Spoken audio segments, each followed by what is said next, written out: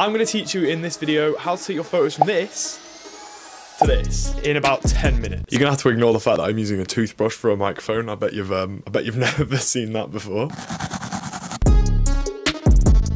Arguably, the number one thing when it comes to making your photos look better, you look more defined, more muscular, it all comes down to one thing, and that is lighting. Good lighting brings depth to your photo, making you look way more muscular, and it's done through shadows and highlights. I won't get super technical about it, but basically the contrast between the shadows and the highlights is what makes your photo look more 3D. Everywhere that there's topless pictures of people, they would have probably considered lighting. All of my YouTube thumbnails, I do it because it makes them pop more, it makes you want to click on them more. If you haven't watched my other videos, go and watch them after this one. Basically, all fitness influencers will do this. Their photos are just a little bit of a level up compared to everyone else's. So how can you do the same as them? You don't need big fancy lights, you do need to subscribe though. And you don't need a super expensive camera like I'm filming this video on. That is why I'm going to take these photos on my iPhone 10. And as you can see, it's only got one little camera, but it will still do the job. Okay, so first I'm going to give you an example of bad lighting so you know what not to do. This is what most people will do, and it just ruins their photos. Most people think to just get as much light as possible onto their photos. That doesn't work. So like I said, I'm going to do this on my iPhone. I'm going to use my big window in my room to just get as much natural light in as possible. So I'm just going to put my phone up there. I'm going to flex quite hard. So as you can see in this photo, I look pretty washed out, not very defined. And there's one simple thing we can do to change that. Just change the angle of which you're shooting. And it's because of the way that the light will bounce off your muscles. So yeah, I'll take another photo so you can really understand. Exact same lighting, we're literally just changing the angle. Tense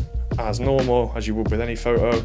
And just look at the difference. No photo editing. All I've done is go from here to here. I've not even looked at the photos yet, but I know that they're going to be a world of difference. So the next time you take a progress photo, I just want you to think about the angle that the lighting is coming in from. Now that photo looks pretty good, right? I'm quite happy with it, but we can do even better. This is like side lighting. The best lighting that you want to look for is down lighting. If you have a light that's like straight down on you, it's like, it's the holy grail of lighting. If you can get good down lighting, your photo is like guaranteed to look sick. Let me get another example for you on my phone. So this light is straight down, so that is going to bounce perfectly off my muscles. And you can see what I mean. It creates more shadows and more highlights. So the top of my abs look more highlighted compared to underneath. So much better. Like, look at my shoulders in comparison to that first photo. Bonus tips. Get a quick pump to make your photos look even better. This one's tricky but can have a massive difference. Really open up your body when you're flexing. Rather than being like really closed in, it just makes you look smaller. If you open your body up, it just makes you look more masculine and bigger. And this last one is a little bit controversial, but download Lightroom on your phone. Once you have Lightroom on your phone, you want to quickly log in. So once you have logged in, you just click on this little blue button at the bottom and add photos from your camera roll. Obviously, allow access. Get whichever progress photo you want to edit. So if I take the one that we just shot, I can crop it in. What I normally do is for Instagram, crop it into 1:1. And then what you can do from there, you go to light, and that gives you all of your light settings. So normally I will bump up the contrast, and you can already see what a difference that has made. Basically just have a bit of a mess around with all the settings until you think that it looks good. But normally I'll just mess around with mostly the contrast, and I think I look quite orange in this photo, and that's definitely just because of the color of the light. So if I go to color here, I can change the temperature of the photo. If I change it a little bit towards blue, I think that looks a lot better. And you can see the difference that adding a little bit of editing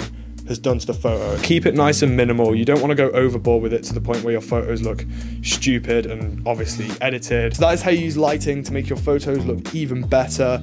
If you did enjoy the video or find it valuable, drop it a like down below. That would be greatly appreciated. It really helps out the channel. And if you wouldn't mind dropping a subscribe if you want to see videos like this in the future. See you in the next video. Subscribe, subscribe, subscribe, subscribe.